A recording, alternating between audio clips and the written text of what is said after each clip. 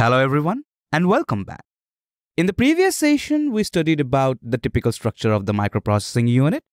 In this session, we are going to learn about the importance of registers in microprocessors. So without any further ado, let's get to learning. Coming to the topic that we are going to cover in this session, today we will learn about the importance of registers in MPU or microprocessing units. So let's begin. Now, in the previous session, we had seen the typical structure of the MPU. There we also had a brief overview of the register section for 8085 microprocessor. Now, today we are going to find out the answer to the question, why exactly registers are used? Well, registers or set of flip-flops are used in the microprocessing unit for temporary storage of various kind of informations. Now, what informations can that be? Now, if you remember, with every MPU, in the typical structure, we already have seen the memory is associated, right? And inside the memory, we have got different memory locations. And in order to address them, we have got the addresses. Now, within the memory, we can either store data or we can also store programs. Now, what exactly is a program? Well, it's nothing but the accumulation of different instructions. Therefore, the informations which can temporarily be stored inside the registers can be data. The information can also be the instruction. And since in order to access the memory locations of the memory, we need to specify the addresses. Hence, registers are also capable of storing the addresses. So do remember this, within a register, we can either store data or an instruction or an address. Now, in case of 8-bit microprocessors, the registers are usually of the sizes 8-bit and 16-bit. Now, why is that? In order to understand this, let's talk specifically about the Intel's 8085 microprocessor. We already know the word length of this is 8-bit. Now, let's say in one of the general purpose registers of 8085, we would like to store the data 64H. Notice this is a hexadecimal value. And this H is specifying that, right? Now, all the general purpose registers of 8085 is of 8-bit. Now, what about 64? What do you think? Is it 8-bit in binary? Well, it is. If you remember the conversion from hexadecimal to binary, every single hexadecimal digit is nothing but a nibble in binary. Now, what's a nibble in binary? Well, 4 bits comprises a nibble, right? So, 4, that is the least significant digit of hexadecimal, is going to be 0100 in binary. Now, what about 6? That is this most significant digit of hexadecimal? Well, in binary, it is going to be 0110. Therefore, 0110, then 0100, all these 8 bits is a single byte. So, in order to store this, we can use the general purpose register B. And the reason for that is, B can also store 8 bits. Now, earlier, I also told you the registers can also store addresses, right? What if we would like to store the address 203A? I hope you can understand with the presence of this A symbol that it is also a hexadecimal number. So in binary, how many bits will it be? Well, 4 digit, and every digit is actually 4 bits in binary. Therefore, 4 times 4, 16. So this particular hexadecimal value, if it converted into binary, it is going to be 16 bits. Now within 8 bits, can we store it? Not really. So we need to do something about it, don't we? Now, if you remember, in the previous session, I told you the general purpose registers can also be used as pairs. And with B, we can pair up C. Now notice, B and C together is providing a 16-bit storage space. So clearly, now we can store this value. However, the most significant 2 digits, 0 and 2, will be stored in B, whereas the least significant 2 digits of hexadecimal 3 and A is going to be stored in C.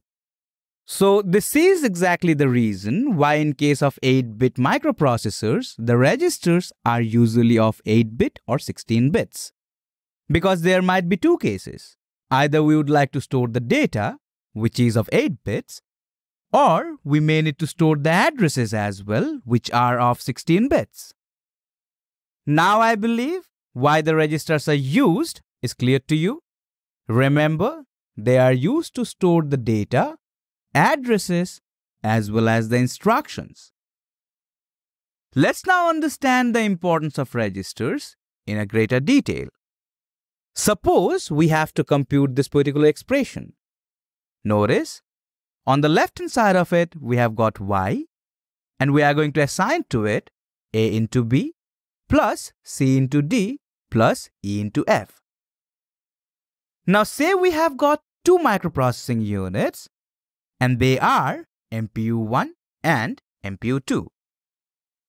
Now if you focus on the register sections of these, in case of MPU1 within the register section, we have got two different registers, R1 and R2. On the other hand, in case of MPU2 within the register section, we have got the single register R.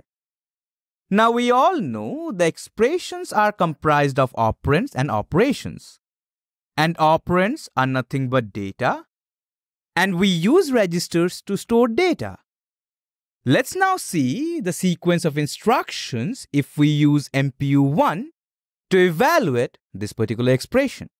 Remember, we have got two registers R1 and R2 in MPU1. Now focus on the expression y equals a into b plus c into d plus e into f. So clearly, this is sum of products, isn't it? We are performing multiplications and then additions, right? So how we are going to do it? At first, in case of MPU1, in register R1, we will load the operand A. Now with A, we are supposed to multiply B. Now within R1, we already have got A. So in the next step, we are going to perform this. That is, the current content of the register R1, which is A, with that we will multiply B, and the result we are going to store within R1 itself. Therefore, at this point, within the register R1, we have got this portion of the expression. Now we have got another register R2, right? And after A into B, we need to perform C into D. Therefore, within R2, let's load the operand C. And following this way, let's have within R2 C into D. Remember, R2 before this operation was currently holding C. And by the end of this, within R2, we will have C into D. Now notice, within R1, we have got A into B, and within R2, we have got C into D. We don't really have any more registers to perform E into F. So what do you think? How should we perform E into F now?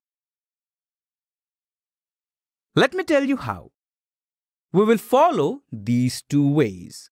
That is, what if we add R1's content with R2's content and then store the result back to R1? Wouldn't that be great? Observe, A into B is getting added with C into D. And this entire portion is now loaded within R1. So now we can use R2 to perform E into F. And we are going to do that in the same way. So at step 6, we are going to load R2 with E. And in step 7, we are going to have in R2 E into F. Now notice, within R2 we have this, and in R1 we have got this particular portion of the expression. All we have to do is perform the addition between these two. And we already know how to do that. Within R1 we are going to store R1 plus R2. So clearly, now within R1 we have got the entire right hand side of this expression. But we are not done yet, right? Because in this expression, we also have the left-hand side. That is, this entire portion is supposed to be assigned to y. Therefore, we will need another step where to y we will assign the value which is inside R1. So this is how, using two registers R1 and R2, we can evaluate this expression. Let's now learn how we can do the same using MPU2, which has a single register. Now, if you come back to the expression, we are supposed to perform the same thing. And we can also begin in the same way, that is, within R, we can at first load A, that is the operand A of the expression. And thereafter, with the current content of R, that is A, we can multiply B, also store the outcome in R itself. Now what? We don't really have any other storages to evaluate the rest of the expression. So what to do now? Well, if you remember, with every microprocessing unit, we have got the associated memory. Now within the memory, we have got so many different locations. So just to keep it simple for now, let's suppose we are going to use only a single location of the memory, and we are going to call it MEM. Now after step 2, when we already have A into B within R, we need the register to be free in order to evaluate the rest of the expression. So what we are going to do? Within that particular memory location, we are going to store the content of the register R. Now R is free, and using this particular way, we can perform C into D. So let's do that. So by the time it is step number 5, we will have C into D within R. Now again R is occupied, right? But we can still free it. However, since we are using only a single memory location, before freeing R, we need to perform something. That is, within that memory location, we currently have A into B, and within R, we have got C into D. We are anyway going to perform this addition. So what if, within R, with the previous content, that is C into D, we add the memory location's content, which is A into B, and then store the result back to R. Clearly, by this time, we have got A into B plus C into D within the register R. Now we can go ahead and free the register R by placing its content back to that particular memory location. And since R is free once again, we can go ahead and perform E into F. And we already know we will require 2 more steps to perform that. So by the end of step number 9, within the register R, we will have E into F. Now we are only left with this addition, and we know this portion of the expression is already inside the memory location. So once again, if we add the content of the register R with the content within the memory, and then store the result back to R, we can have the entire right-hand side of this expression within the register R. However, do remember, we are not done yet. We still need to assign this entire right-hand side to the left-hand side. Therefore, to Y, we will go ahead and assign the content of the register R. So this is how, using a single register of the MPU2, we can evaluate this particular expression. The only thing to remember in this way is we need to take help from the memory. So we just saw the 2 different ways to evaluate this expression. In case of MPU2, we took 11 steps. Whereas in case of MPU1, which had 2 different registers, we wrapped it up within 9 steps. So clearly, having more number of registers mean, while we will be writing down the program, it will need less number of instructions. Now think about it.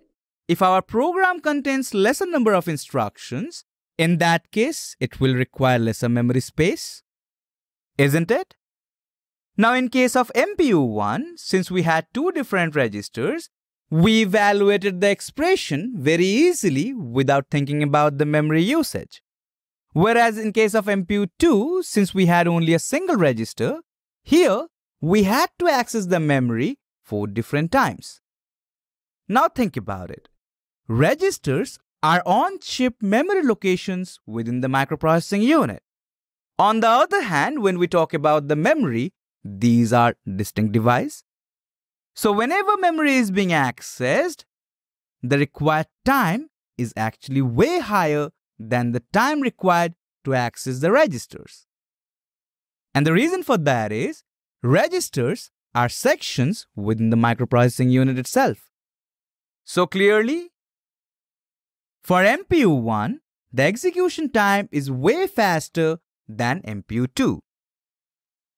Finally, since in case of MPU 1, we had more number of registers, and due to this reason, we evaluated the expression without even thinking about the memory usage. Therefore, if we have more number of registers, the program becomes easy to write. So, due to these reasons, having registers is actually very important in microprocessing units. So, in this session, we covered the topic, the importance of registers in MPU or microprocessing units. Alright people, that will be all for this session. From the next session onwards, we will get into the details of the register section of 8085. So I hope to see you in the next ones. Thank you all for watching.